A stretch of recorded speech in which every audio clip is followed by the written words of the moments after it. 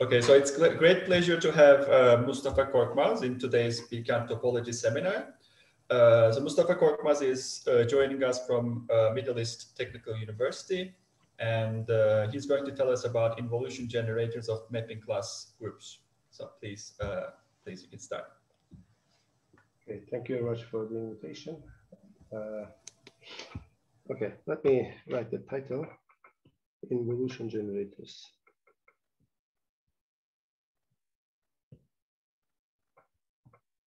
Of mapping class groups.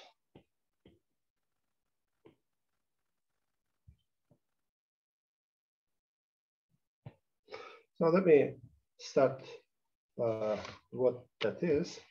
So I will take S be a closed surface of genus G. Maybe something like this.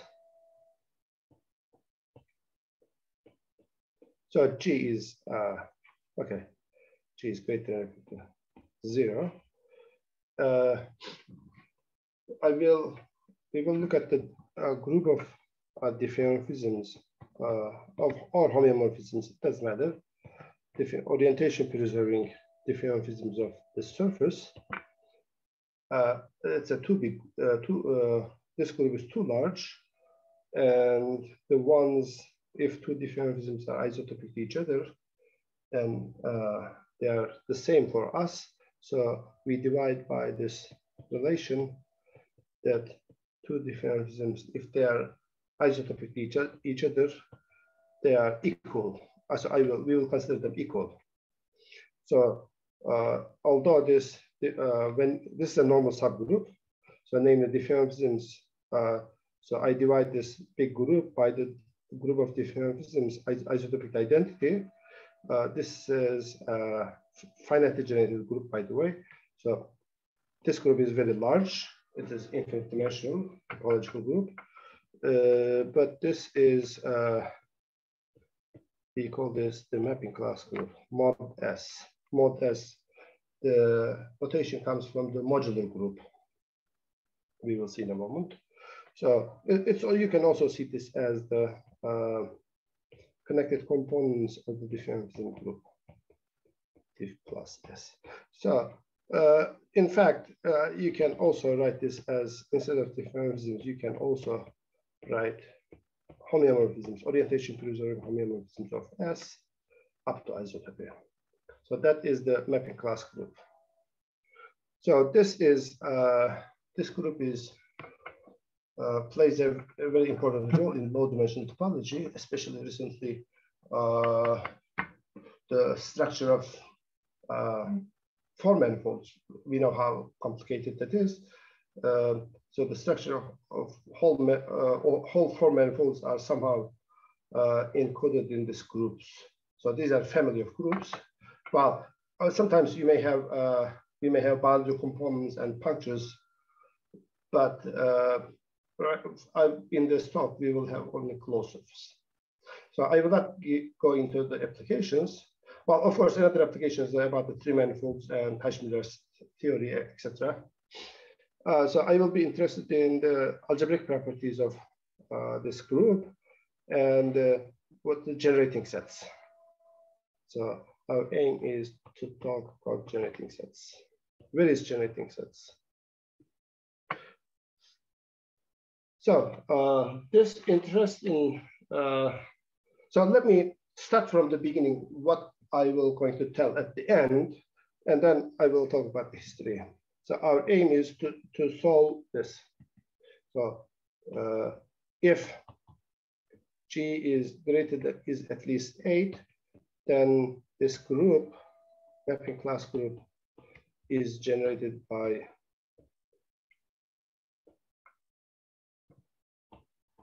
only 3 involutions. So involution is an element of order 2 in a group. Well,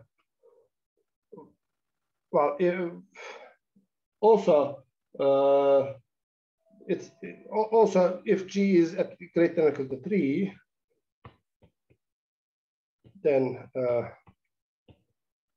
for involutions. Maybe, so I proved this way, but this instead of 8, also we can also take to be 6. So one of my students improved this result to 6.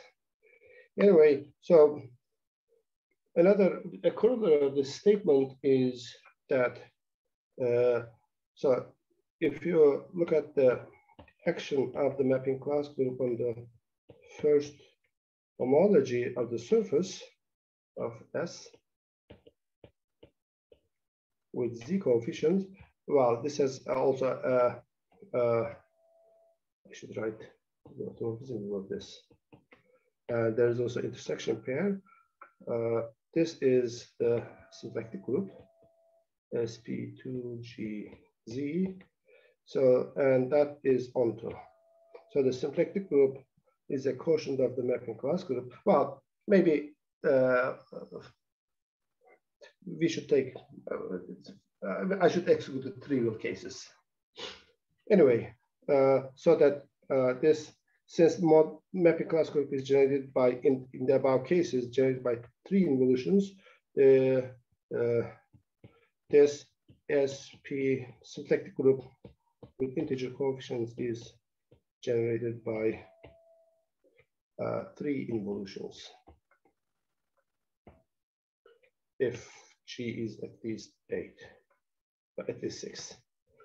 So I don't know if this was known before, probably not. Okay, so let me see what is a few groups. If G is 0, by the Alexander theorem, the mapping class group is trivial.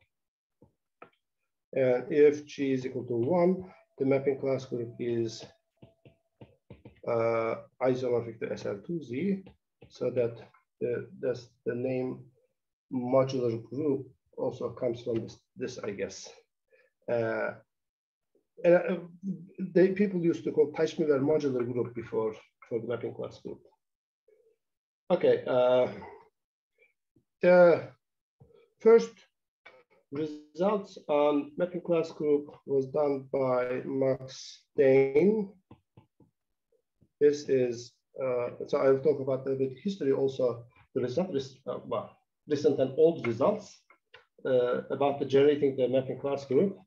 So Max Dehn in 1938 proved that it is generated by, this group is generated by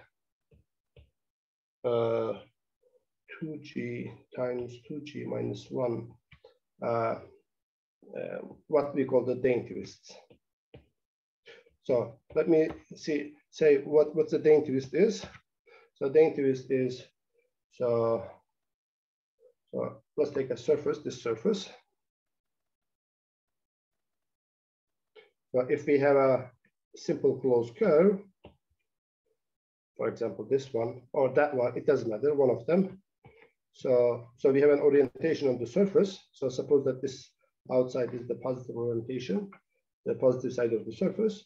So if we have a simple closed curve like that, we cut the surface along A and twist one of the side 360 degrees and glue it back. So for example, if we have a curve like this, its image under this the Dehn twist. Dehn twist, I will write the Dehn twist. We will denote the Dehn twist by TA. So for example, the image of this curve will be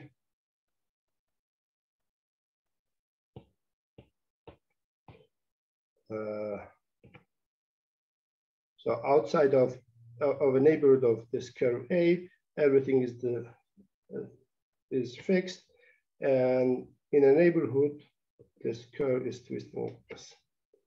So that if this curve is, let's say, X, that is the image of X under the Dehn twist about A. So finitely many of those Dehn twists generate the mapping class group.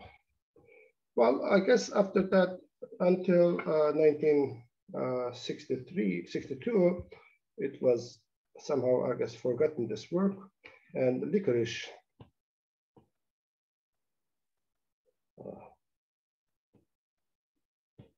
through 1962 and 64. It's also generated by 3G minus 1 Dane twists. First, he proved that it is generated by Dane twists, and as a result, he concluded that every 3 manifold is obtained by from S2 by integer surgeries. So the Dane twist corresponds to the integer surgery. Well, about the generating set, Stephen Humphreys, he proved in 1979 that 2G plus 1 Dane twist is enough. Well, twists. So what are those Dane twists? Let me say.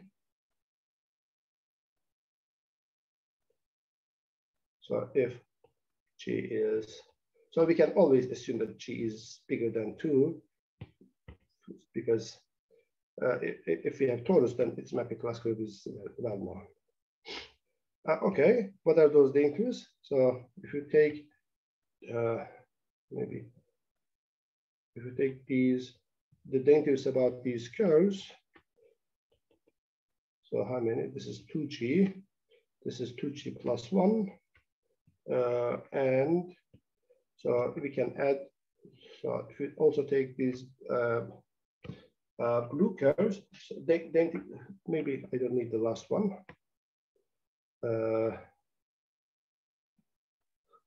So Dane twist about all these curves generate, that's the generated mapping class group. That is the result of Licorice, and Humphreys showed that these blue curves is not necessary. So we can exclude them.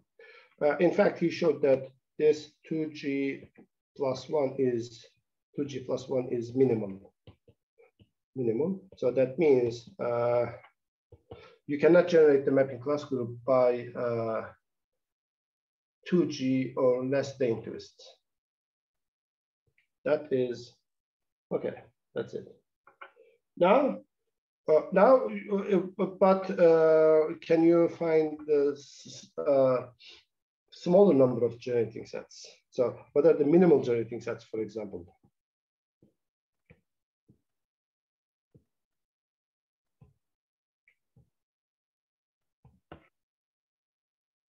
So mapping class groups are they're not abelian, so that they cannot be generated by a single element. So they're not cyclic.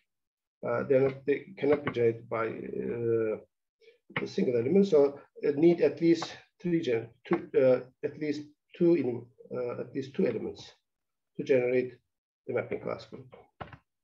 So, well, let me see. Let me tell you quickly how easily we can get from this that mapping class group is generated by 4 elements. So if we consider,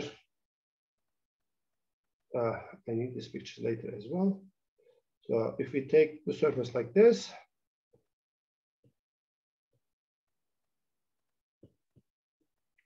if I take the surface like that, then if I say, if you take this curve, let's say A1, that curve is B1, this curve is C1, this is B2, C2, etc. And this is A2. So if you go like that, this is BG.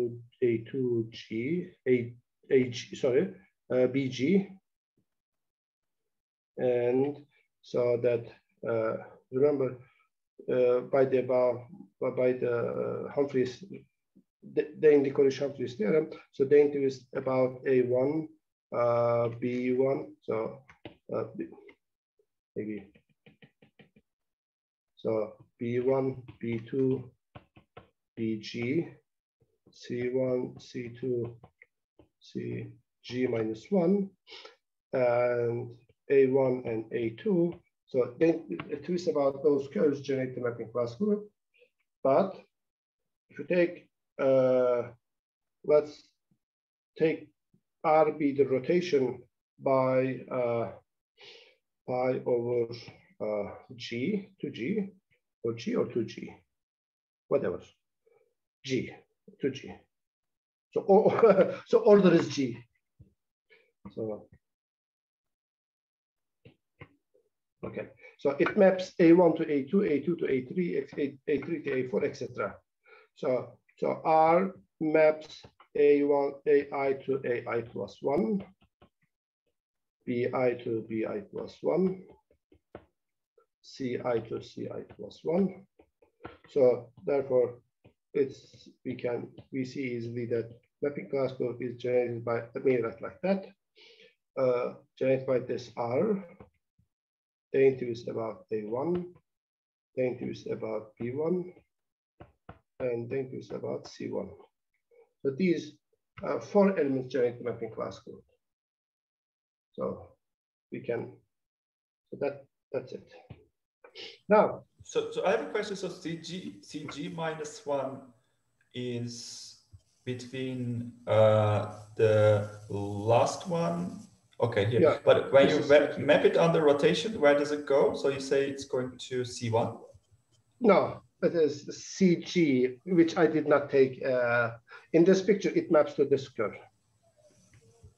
Okay. In the above picture, it should be. Oh, I see. Okay, CG is an element of the group. That's how we think of it. Okay. Yeah. The twist about that curve is in the group. Okay. Okay. Mustafa, can I ask a question too? Sure. In this previous picture, you had the blue ones. So yes, you have all the blue ones except 3 of them. So what are the curves there? The ones around. So for the generating set, we can omit these. We can delete these. You don't take those. No, well, you can include or you can also delete as well. So these are except one of them, except the one about going about the second hole. So you need to take only one like this. Yeah. Also, the interest, when you explain it, it makes sense to that before you do the interest, it separates it into 2 circles. But if you take curves like around the loops, around the genius point, the holes, how do you do the interest around them? Like the ones in the middle? Are they you mean around this? The ones around, you call BI, I guess. Around this one, for example? Yeah, those are the ones, Yeah, well, maybe I should explain the interest a little bit more. Sorry. No problem. So the interest is, so if let's consider S1 cross I. Okay? It's S1 cross I. So I define a map like this. So first, you define a interest like this here. Okay? I can write in coordinates, but I will not write. So image of this curve, is this one.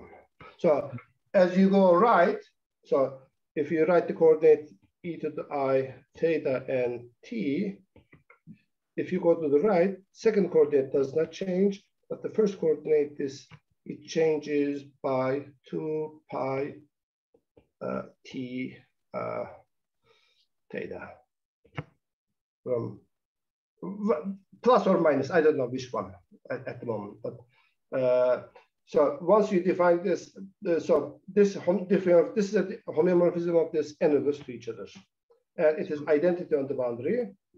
Now, if you take an neighborhood of this curve, homeomorphic annulus. So in this annulus, I define the diffeomorphism as below and outside to be the identity. So that's a homeomorphism. Maybe perhaps it's not a diffeomorphism, but if you perturb it a little bit, that will be a diffeomorphism. Okay. That's the homeomorphism. So it doesn't matter.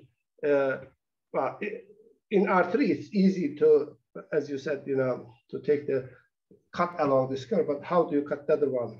So you just take a scissor and then cut along the along that. Thank you. Thanks. Well, the curve might be, of course, complicated. So, for example, let me draw one curve here.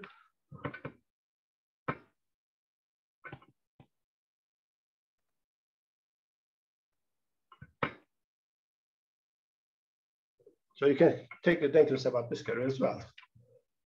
Exactly the same way. As long as it is a simple curve, simple and closed curve. That's the most. So by the way, the curves have no orientation. So even if you give an orientation to the curve, it does not affect the interface. It is right or left. It does not affect that. It does not affect the definition. Only the orientation of the surfaces matters. Okay. Any other questions? Yeah. So in the image, do you mean t plus theta or? Yeah. Plus No. theta, plus. So I wrote it wrong. Something like that. Yeah. It is. I wasn't careful.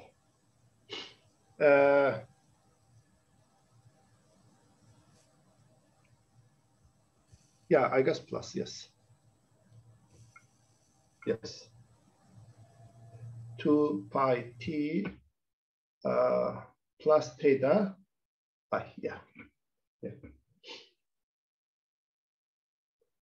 When t changes from 0 to 1, it changes from 0 to, so the exponent should change 0 to 2 pi. Okay. Any other questions?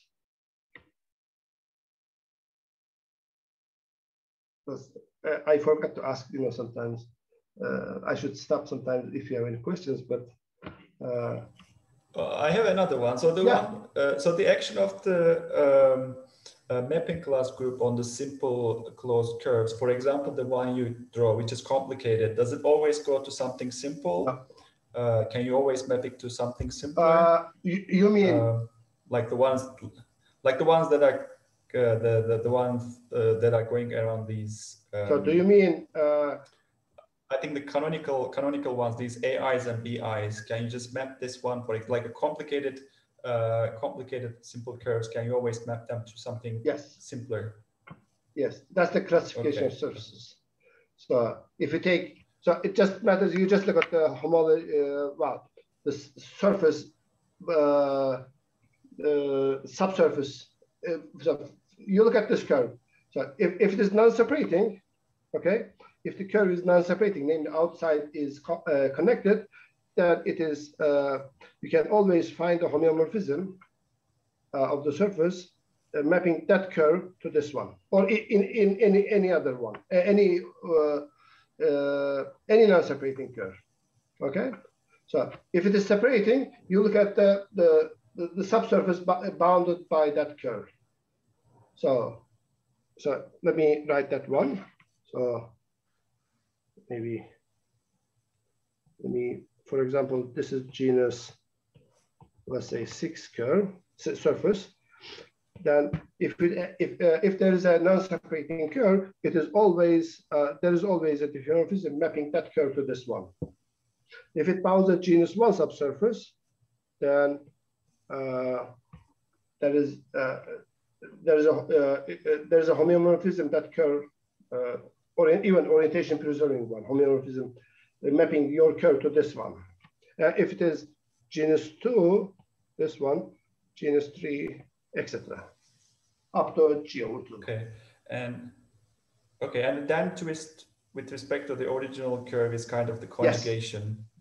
Yes. You can obtain it. Okay. So if you have f of x is equal to some curve let's say A, then the integers about A is the integers about f of x, or this is the f t, the integers about x and f inverse.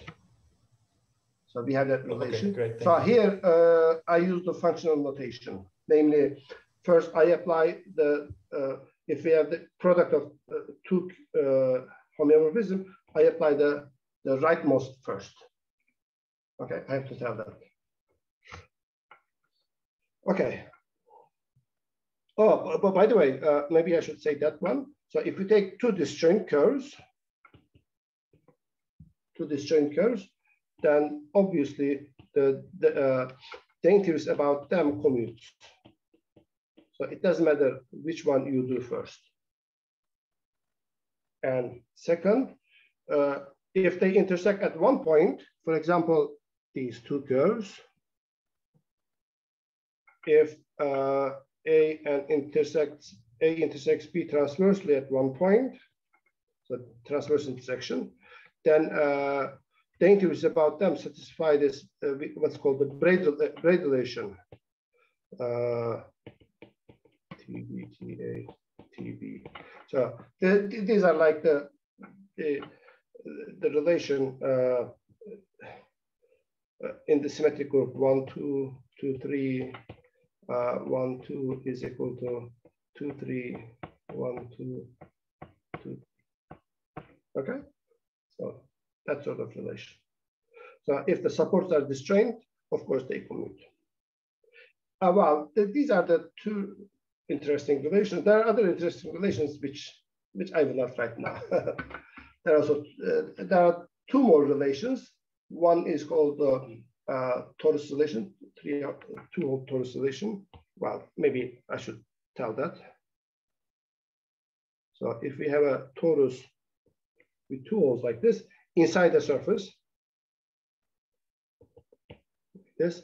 So if these curves are, let's say A, B, C. So these D and E are the isotopic to the neighborhood of A union B and union C. So in this case, we have this relation that TA, TB, TC to the 4 is TB times TE. But this is sort of a generalization of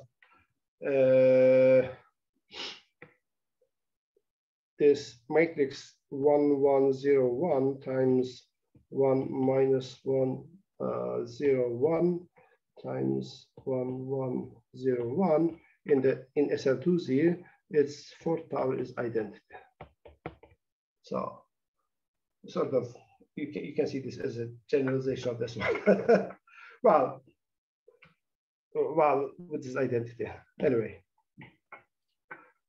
if this you take them to be the identity. There's also another famous relation, which is called the lantern relation, which I will not say at the moment. If I will say if we need it. So these all these generators actually gives the precise the whole relations in the mapping class group. Namely, all mapping class groups are finitely presented. Not only finitely generated, but finitely presented. But of course, the presentation does not give too much about the group, other than perhaps if you can compute just the first homology easily. We were able to compute the second homology from the presentation as well, but in general, I guess it doesn't give too much information. Okay. Now, 1996.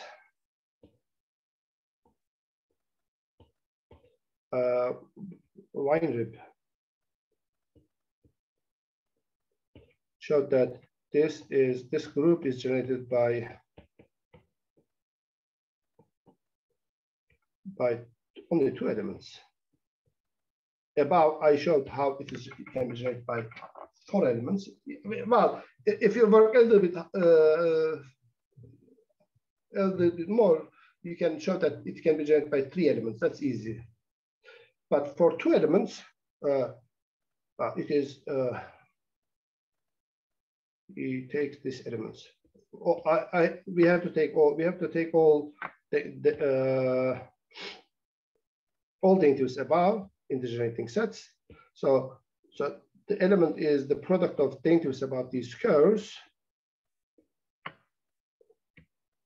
So let me say 1, 2, up to 2G. Well, we have the last 2. Maybe this picture is not. Maybe let me put another one, another genus here, so that this is 2G minus 2. That's 2G. So you multiply them. So by the way, this is an element of 4G plus 2, and the curve about, let's say this is A and B, TA and TB inverse.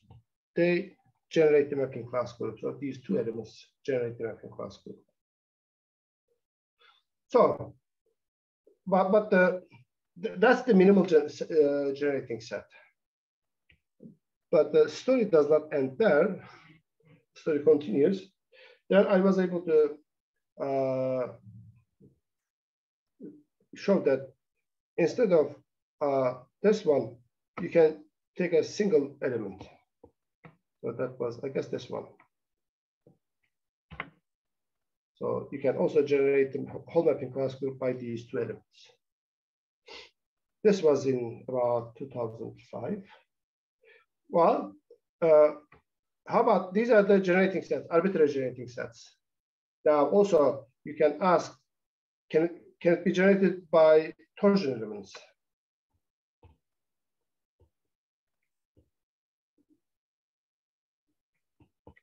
That the first, it was answered by McLachlan.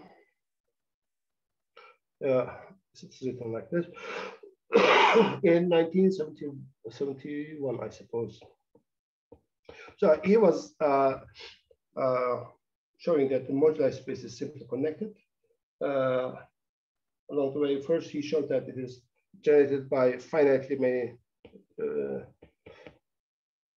many torsion elements. So an example of torsion element is this one, for example. That's an element of 4G. If this is, let's say, T, its order is 4G plus 2, by the way. Finitely many torsion elements. And in 1987, John McCarthy and Athanas Papadopoulos, they showed that in fact, the mapping class group is generated by involutions. Namely, there is an involution, sigma, let's say, its normal closure is the mapping class group. Namely, this normal closure, this involution and it's all of its conjugates generate the mapping class group. Well, this is infinitely many, and around 2002, Frank Liu showed that each daintivist is a product of using the Anton relation. Each daintivist non-separating, daintivist about non-separating curve. Daintivist is a product of 3 commutators. No, not commutators. 6 involutions. So that how many? So 2G plus 1 times 6 is 12G plus 6 involutions generate mapping class groups. Involutions is enough. Well, the question is, can you find a universal bound on the number of involution generators? So by the way, two torsion elements also generate the mapping class group. That was a result of mine. This question, the minimum, the universal bound for that was a question at the time. It was answered by Brendel and Farb. They showed that 6 involutions is enough. Well, what they do is that they showed that each the integers is a product of 4 involutions, and they conclude from that. Now, right after that, it's shown that it's generated by 4 involutions. But there are some bounds that G is at least some numbers, something like 5, 6. I will not say that. So for big G, let's say. Big, I mean either 4, 5, 6, up to 7. So Casabo, that's Casabo. Around the same time, he showed that 4 involutions is enough. I guess G is at least 7. And it wasn't, well, first of all, the mapping class group cannot be generated by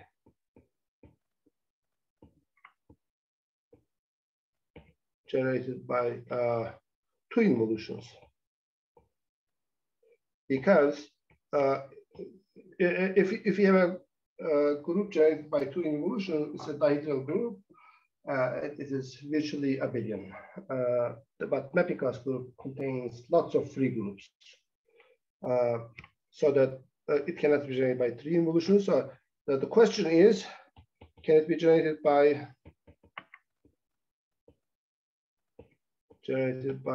3 involutions? So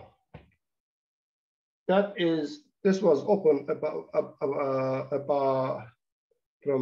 this was in 2006, I suppose, 2005, 2006.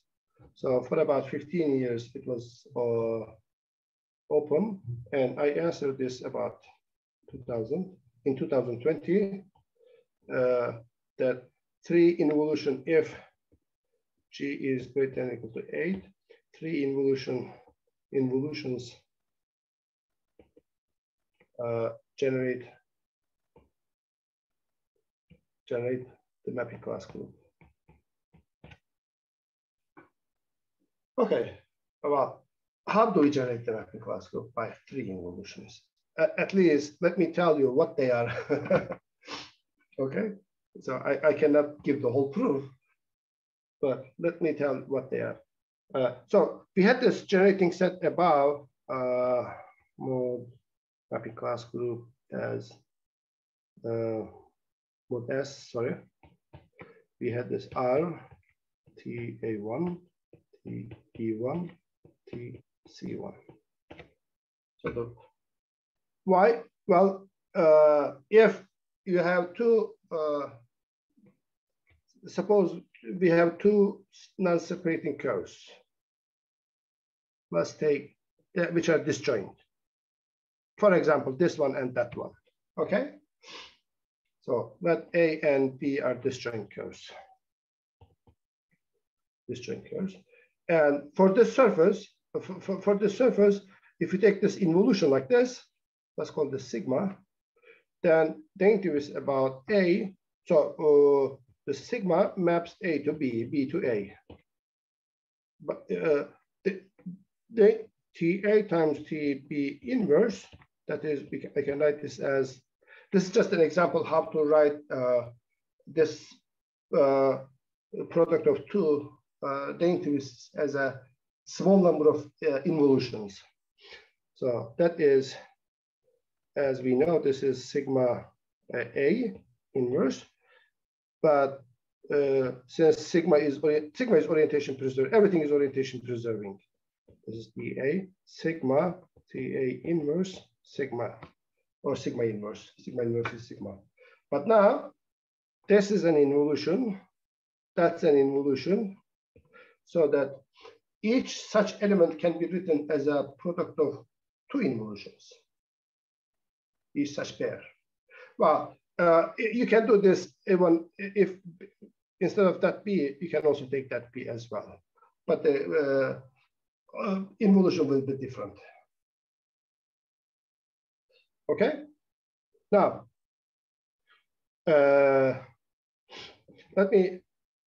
let's look at this. We can first step in my result is that you can also generate this mapping class group by this R.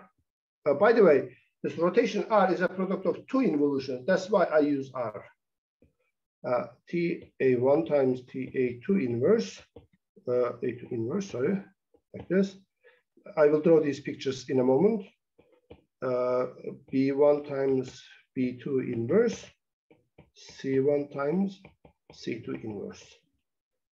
So what they are? So what is R again, Mustafa? You said... I will tell. I'll tell now. Okay.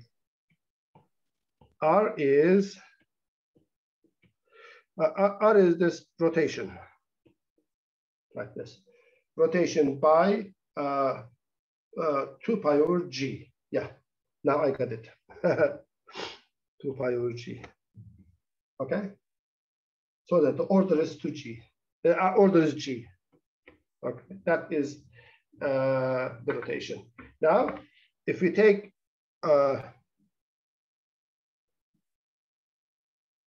rotation, let's say rho 1 about this line. So this is A1 is here. Remember, this is A1. This is B1. That is C1, the curve C1. This is A2, B2 here. That is C2. Okay. Now,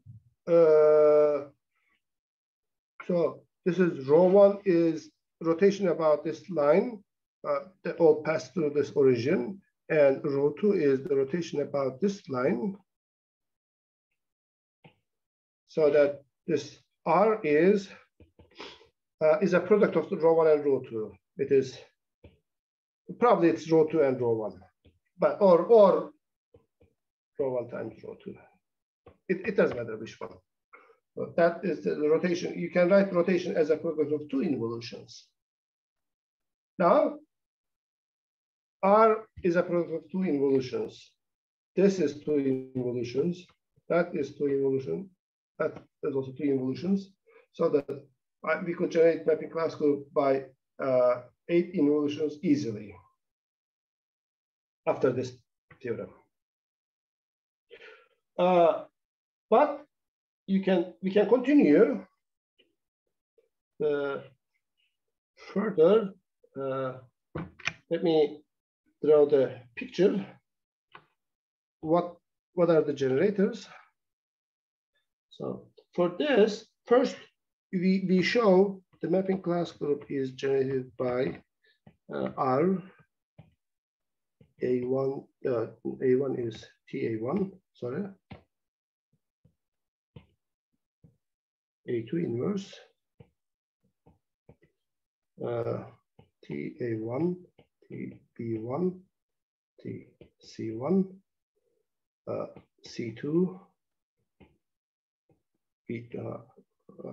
maybe, yeah, this is also true, but let me not write that one. This one, yeah. Rho 1, rho 2, and danger is about B1, danger is about A2. I will draw pictures of these curves in a moment. C3, C4 inverse, A6 inverse, and B7 inverse. Okay, what are they? So this is one involution, that's another involution. using the above theorem, above I mean this theorem, we can show that the mapping class group is generated by these three elements.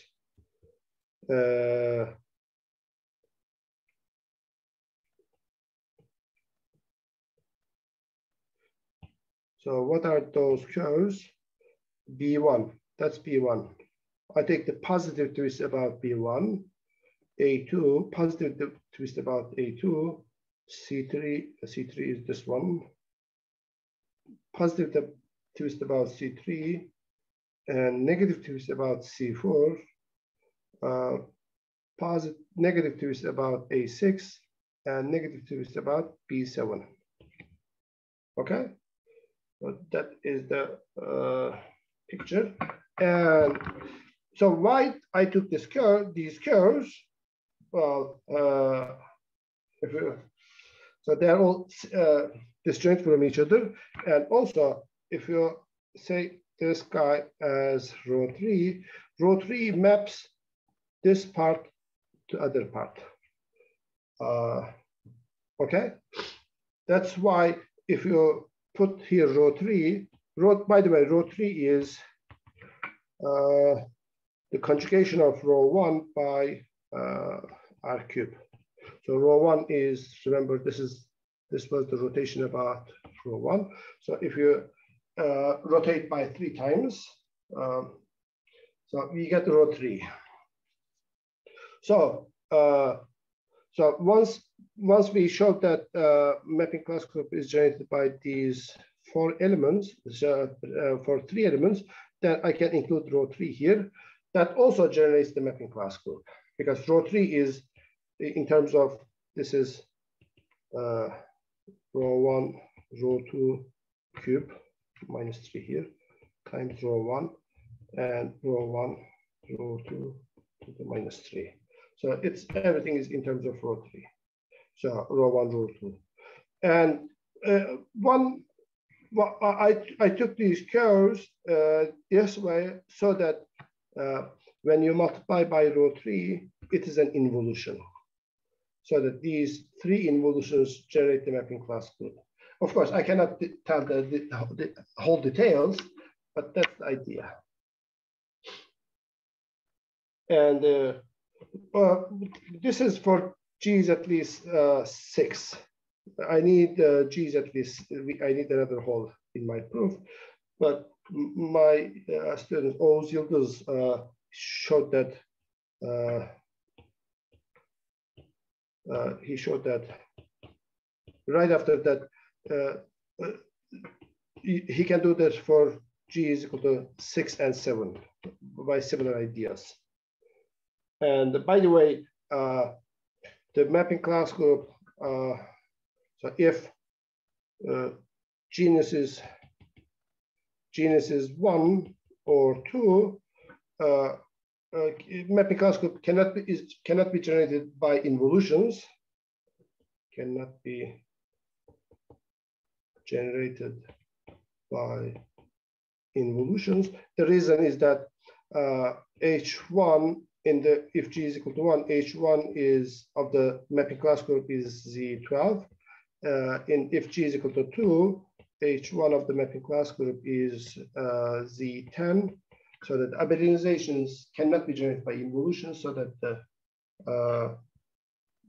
they cannot be generated by involutions. Well, if G is equal to 3, 4, and 5, we also have that the mapping class group can be generated by 4 involutions. It's an open problem whether it can be generated by 3 involutions or not in those cases. I guess I can stop here. Okay, thank you very much. So any questions for Mustafa Hoca? So why do they, maybe Özgün, you go ahead. So the open questions are for G equals 3, 4, and 5? Yeah, it's not answered yet, yes. Those are the remaining cases. Those are the remaining cases, okay. Yeah. So we had some room to show that to play around that this without this so I needed genes at least 8 to show that this is that generates the mapping class group. Thank you. So how do we know these generate the mapping class group? Okay, I showed that using this about theorem. So how do you show this?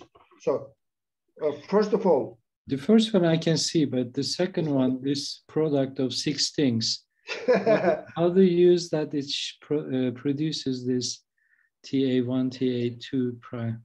Yeah, first you show that, well, the product of row 1 and row 2 is R. No. Okay, so namely, we show that this group is inside that group. Then if we show that, then you're done. So the R is there. R is product of row 1 and row 2. So you need to show one of them. Well, if you show one of them, the other one more or less follows. So it takes a little bit while. It takes a couple pages, about two pages, I don't know, I guess. And lots of pictures, which I did not prepare to show the pictures to prove. I need to connect another computer. It's okay. One. But so you show each of these is generated by this product of 6 things, TB1, TA2, TC3, and so on. Yeah. Yes, and using row 1 and row 2. Just a second.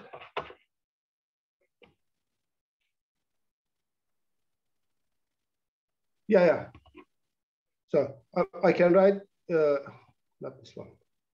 Yeah, I can write everything above, everything, this one, that one, and this one, as a, I can get it from here. It requires proof, of course. That is the main part of the paper. So your intuition was to get one of each type, like one, the interviews around B, A, and C. Like, would it work if you took the TA1, TB2, TC3? Like, is it because they're one each type, or? Yeah. There must be one each type. Otherwise, this row 1 and row 2 does not change the type. It maps A to A, B to B, C to C. So you must have at least one from each type. So there are other elements like this. You could have take one each type, or is it just only one that works? Like B, A, C, is it necessary, or it could be C, B, A, or like no, they commute. They commute. You can write in any order. So this B1, A2, C3, they all commute with each other. So order is not important. Yeah, perhaps you can take A1, B2. I don't know that. Then you have to work out the details of the proof, of course. Again. But the idea is one of each type, and then the other side is the two. So by taking product of them, you should cancel some of them. At least, now we have 6 positives, 3 positive, 3 negative negatives, and then somehow you should reduce it to 1, 1. And then to show that you can take them to be A1 and A2. It takes some time. It takes, I have a page of just pictures showing that. But what does it use? Well, the above proof, the proof of this theorem uses lantern relation. But once you have this, here I don't use lantern relations anymore. Using the above proof, I use the braid relations mostly. Of course, the commuting relations, phase relations and commuting relations. Namely, if two curves are disjoint, then you can do the derivatives in any order you like.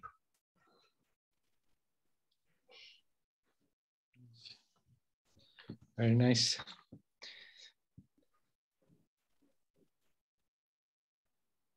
Okay, any other questions for Mustafa Hoca?